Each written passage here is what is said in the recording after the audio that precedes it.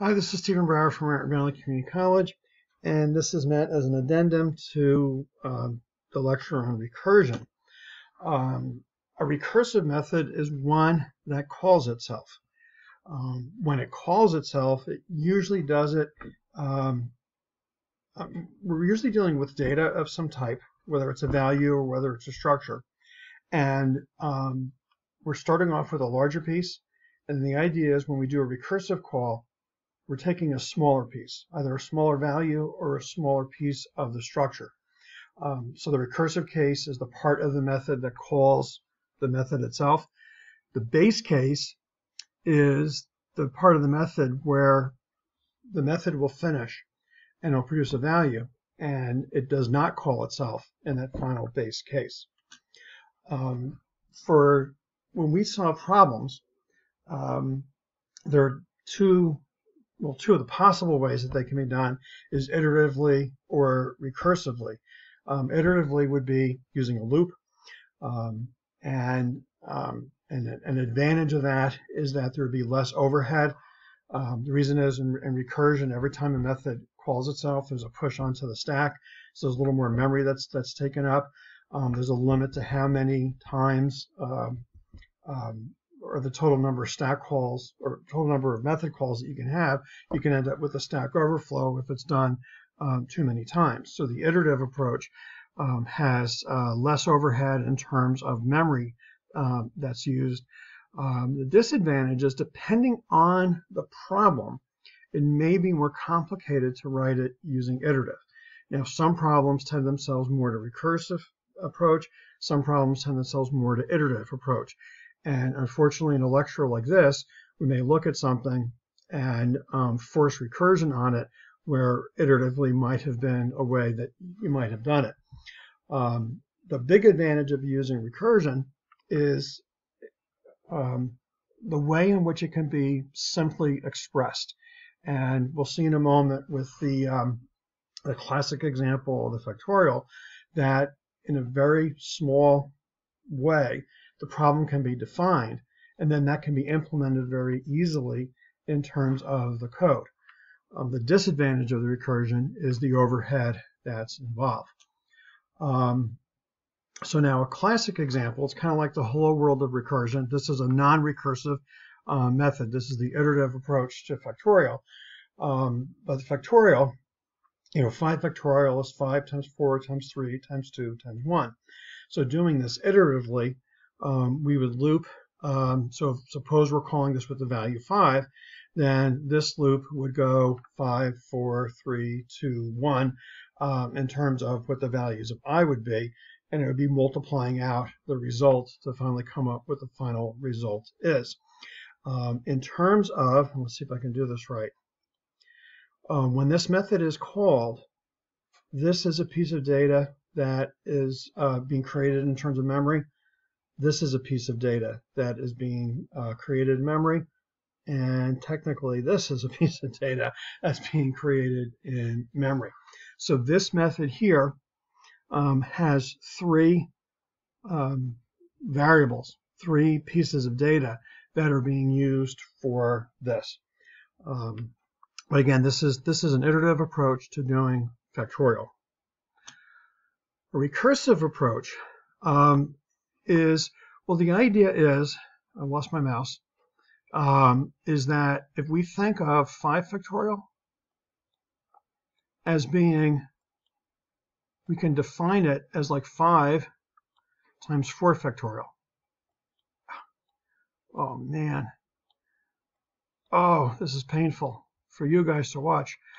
So 5 factorial can be defined as 5 times 4 factorial. That's supposed to be an equals here. And so that's this piece here. N factorial is defined as n times n minus 1 factorial. So that also means that we could redefine that 4 factorial as 4 times 3 factorial. Well, we need a stopping point. So if this here, in terms of the definition of the problem, if this is the recursive case, we need a base case to basically stop. And that's what this one here is, the 0 factorial. This is the the base case. So 0 factorial will just return 1, which means 1 factorial. 1 factorial is going to be 1 times 0 factorial. So 1 factorial is 1 times 0 factorial. Oh, man. And then the 0 factorial is 1. So now in terms of implementing this expression that we have here, and if you look, we are using this value to return. I'm doing this here just so that this method only has one return. You may see, if you pick up another book or if you Google this, you may see that this would be as a return statement, this would be as a return statement. I'm just doing this so that we only have one return at the end. But in terms of the base case, so if the idea of the base case is that the method does not call itself, if we come in and the value of n is 0, okay, so we'll create int, the value to return as an int. We'll check here, if n is 0, which it is, the value to return is 1. It skips over the else, and then it just returns the value to return, which is returning 1. So the base case is this piece right here, where it does not call itself. The recursive case, so the value to return, so if we're dealing with n, and this is supposed to be doing n factorial, this represents, well, the n factorial is n times factorial n minus 1. And so this factorial is the method that is here. So the method is calling itself. That's the recursive case. And in the reducing manner, well, if we came in with n, we're calling ourselves now with n minus 1. That's the reducing part because it is smaller than what we came in with. From a memory point of view, let me just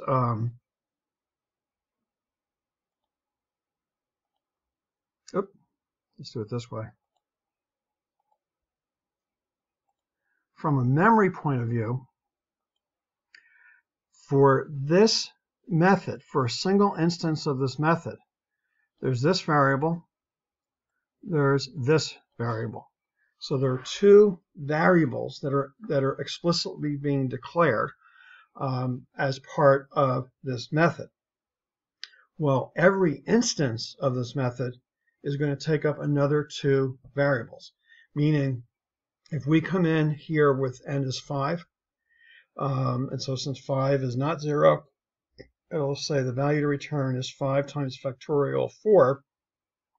Well, when this call takes place, factorial 4, it's going to have to then create another instance of this method, which will have its own instance of n and its own instance of value to return. So in terms of the overhead that factorial or that a recursive method has, it would be whatever variables are declared, then there would be new instances of those variables as it runs. Now this here is from the Tony Gaddis book, and it's illustrating then this factorial method. I lost. You guys can probably see it. I'm not seeing. I only see a little dot, which I can't see the dot. There's the dot. I'm sorry about that. This really is emulating what would happen in the classroom. Okay, so now here this is using with n is 4. So the very first time that this method is called, if 4 was passed, so it would come in here, if n was 4, it would say, well, 4 is not 0, so it comes to this point, the value to return is going to be 4 times factorial 3. So this part right here, that 4 times factorial 3, that's inside this instance of factorial. It is going to have to go and evaluate this expression to come up with a value. Well, to evaluate this expression, it has to do this call, factorial 3, which will create another instance of the method. So here's another instance of the method. So now again, think of it as there's another memory space that's created that has its own copy of n, its own copy of val to return. The n coming in to this one is the value 3. I'm sorry, is the value 3. And so if we come with the value 3, if 3 is not 0, so it comes down here, 3 times factorial 2, so that's what this is representing, 3 times factorial 2. It's now going to have to call another instance of the factorial method. So what this slide is trying to show is like at this point in time, there are now 3 instances of this method here in memory. And so on this third one, when n is 2, so coming in with n is 2, it comes down here 2 times factorial 1, 2 times factorial 1. It calls the factorial method, so there's another instance of the method. When n is 1, we're still coming down to here, 1 times factorial 0, while it is making that call. And so we have another instance of the factorial method. And so when n is 0, so if n were coming in as 0, we get to this point, the value to return is 1. So what will happen is, so value to return is 1, it skips over the else, the value to return is 1.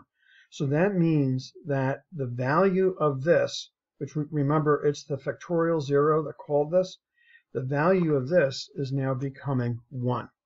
So this 1 is coming up here. Sorry, 1 is going to be the value of factorial 0. And so now this instance of the method is going to be doing, so remember when we were in that method, we were on this part right here. So the 1 times factorial 0, well, factorial 0 is returning 1. 1 times 1 is 1. So 1 is the value that's being returned for factorial 1 here. So when n was 2, and we had 2 times factorial 1, well, factorial 1 had received the value 1. So 2 times 1 is 2. So this factorial 2 is returning the value 2 here. So this part right here, factorial 2, has the value 2. So this part here would have the value 2. So 3 times 2 is 6. So the 6 is being returned for factorial 3. And so the 6 that's here for factorial 3, 4 times 6 is 24. So the final value, so actually the initial call to factorial, this was the initial call to the factorial, and then the thing it will return is going to be the value 24. Now what this slide doesn't do is showing the disappearing of these instances. So in other words, once this return value is done, this instance doesn't exist. Once this return value is done, this instance doesn't exist. Once this return value is done, this instance doesn't exist, etc. Oh, I'm at 13 minutes and I have a cap of 15 for the software. I may have to pause before the next piece, but in the next exciting piece, we'll take a look at recursion and data structures. Boy, I cannot find my mouse.